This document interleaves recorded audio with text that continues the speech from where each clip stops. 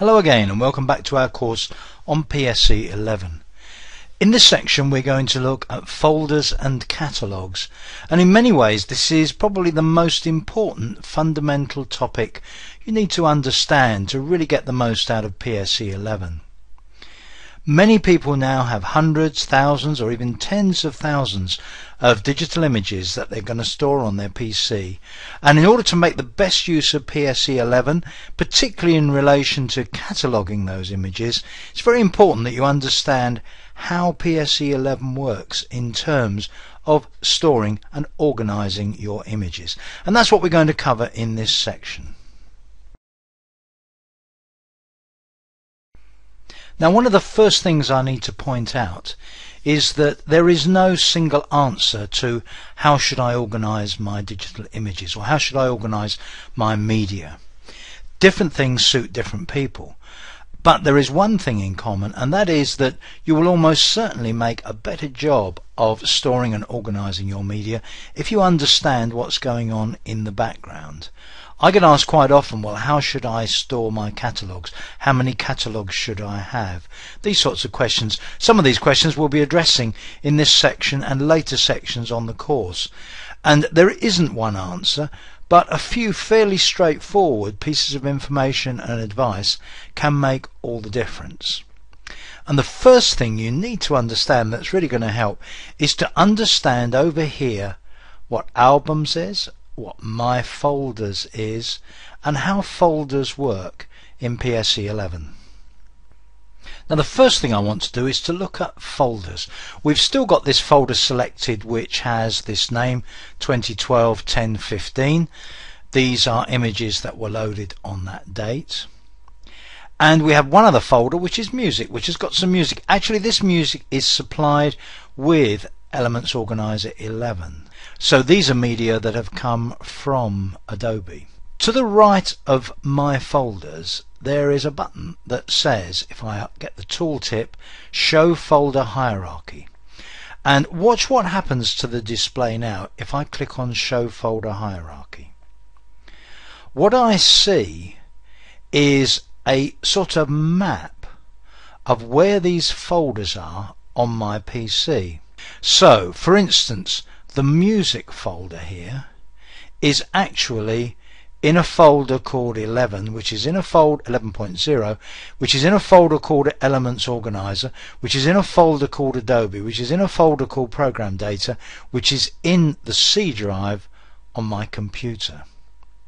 Now that tells me basically physically where that folder is.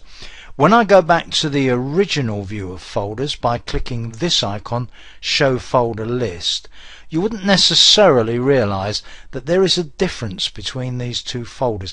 They're in different places, they're different folders, and they're in very different places on my computer. Let me go back into the hierarchical listing again. To find the other one, let me just go down Users, again, and there it is, there's the other one. So now you can see the physical location of these folders.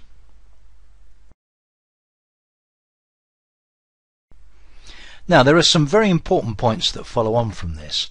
One of them is, if you go back to the hierarchical map here, at the top you've got pretty much what you get if you look at Windows Explorer in Windows 7 or the equivalent in another operating system. You have a shortcut to your My Pictures folder, and of course my Pictures folder has got that same folder with these images in it there. You've got the standard personal My Videos. The My Pictures and the My Videos, of course, will be different for each person logging into this PC. You've got the computer itself, which is one computer and one C drive, and these are the fully detailed routes down to the folders, the music folder and that folder with these pictures in it. And then you've got the other drives on this computer, a D drive, an E drive, an F drive and a G drive, and any of those could have pictures on them as well. And in addition to that, I've got the network. I've also got offline media. And what you can see from this, although we haven't done it yet, we're going to do it in just a moment, I could have folders in any of these places, anywhere within this hierarchical structure with media, and I could access them all from within PSE11. So the first answer to the question, where should I put my media, or perhaps where should I put my digital images, the answer is you can put them pretty much anywhere you like, and PSE11 will cope with them very well wherever they are. So having said that, let's look at one or two of the issues that arise. Let's suppose that you share this set of pictures with other people in the family. Other people in the family who may want to maybe not use PSE11 but access the pictures in another way. Maybe they just want to make their own slideshows with some of the pictures in. If you store all of the pictures in a subfolder of My Pictures, then on a PC where different people have different access rights, and perhaps you can protect some of the content you've got under your username on your PC, you're going to restrict people's ability to access some files. Now, that may be exactly what you want. It may be that you really do want all of these pictures very secretly hidden away from everybody else, in which case putting them in one of your own folders and making sure other people can't see them may be exactly what you want to achieve. But if you want other people to be able to see them and have pretty much free use of those pictures, of course you're going to have to trust them not to go ahead and delete them or replace them with their own pictures, then putting them in a public place is a good idea. Now, in terms of how I do things, because virtually all of my images are shared with at least one other person, we tend to keep all of our images on one of the drives on a PC which we can all access. And in fact, when it comes to family use, we tend to put the pictures onto a network drive. Although each of them has got their own laptop, they can then access the pictures on the network drive. Now, of course, you can split your pictures. You could say, well, all of the holiday pictures I'm going to put on the network drive, and perhaps some of my personal pictures or ones that I've taken at work or to do with work, I'll put in my Pictures folder. The point to bear in mind here, though, is that you don't have to put them all in one place. You can put them in different places, and the choice of where to put them is a very personal choice. Now, I hope that you're starting to get an idea of why it's so important to decide where to keep these media. And looking at issues like keeping media in private places, keeping them in public places, putting them on a network, these are all fundamental decisions that you're going to have to take yourself. But I want to give you another aspect of this which is also very important. Bear in mind that with thousands of images, in my family's case, on network drives, if you take your laptop on the train to go out for the day, perhaps to do with work or to go away for the weekend by train, or even to go away on holiday with your laptop, the network drive will not be available, and therefore you will not be able to access those images. Now, on that occasion, you may take them on a portable external drive, you may use some other offline device, but it's another important factor. The network drive sounds like a good idea if you've got a network at home or at work, but when you're not at the network, you won't be able to access what's in it.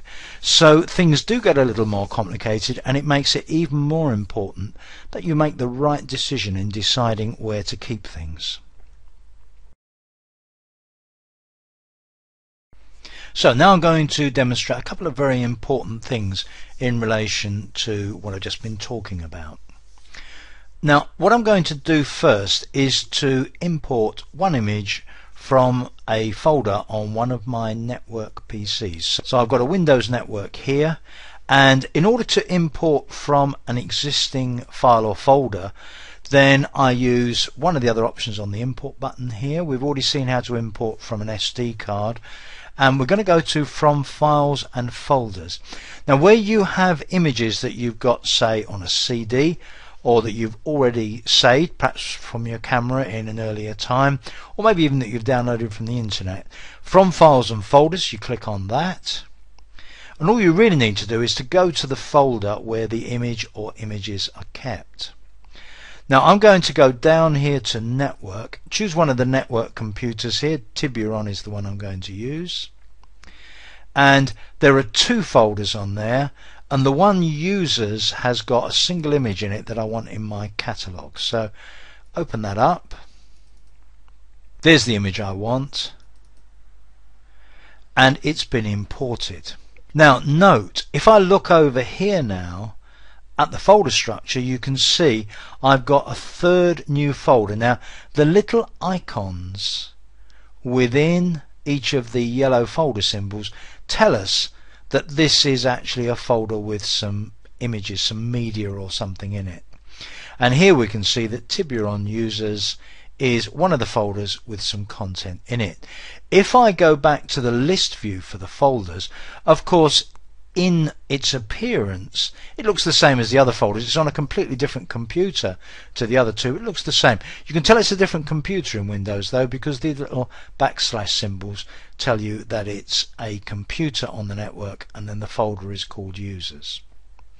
Now what I'm going to do, having imported that, is to close that computer down, and we'll just see what happens.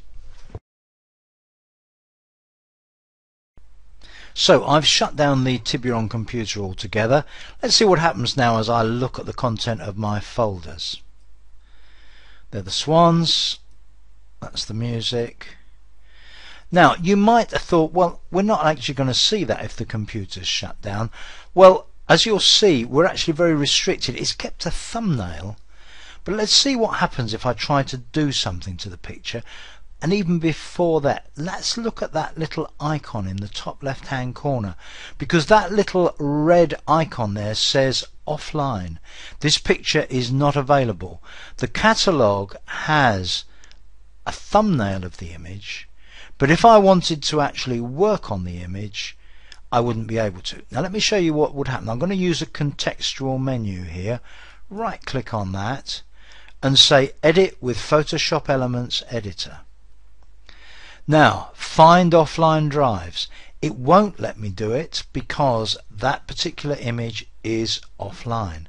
So the catalogue knows there's an image there and even has a thumbnail to it and the information about the image. You can see that information, location, including the network drive and so on.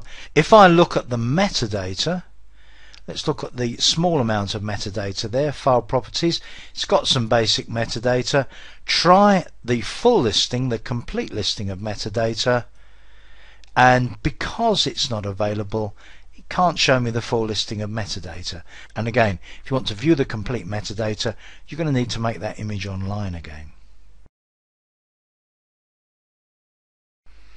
So let's now turn our attention to catalogues. What is a catalogue? Well, a catalogue is a set of pieces of information about media. The pieces of information do not include the images themselves. The images are held on our PC in any one of a number of different locations. And what the catalogue consists of, first of all, for each piece of media, the location of that piece of media, so that image, that sound file or whatever it might be. It also includes, in the case of images, a thumbnail of the image. And it also includes some of the metadata about the item in the catalogue. So when you create a catalogue, you're really creating a set of pieces of information about media which are on your computer. And when you start using PSE11, you get a new catalogue. You may have a catalogue from an earlier version of PSE, which you may need to convert between versions, and you can in fact have more than one catalogue. So for instance, you could have a family catalogue, you could have a work catalogue, you could have a private catalogue or one associated with a particular hobby, particular pastime or whatever. But there are one or two important things you need to know about catalogues in order to plan your catalogues correctly. And in fact the overall use of PSE11 will depend on you not only planning the folder strategy well, where you're going to keep things, but also your catalogue strategy as well. And we're going to look at catalogues in more detail in the next section. So please join me for that.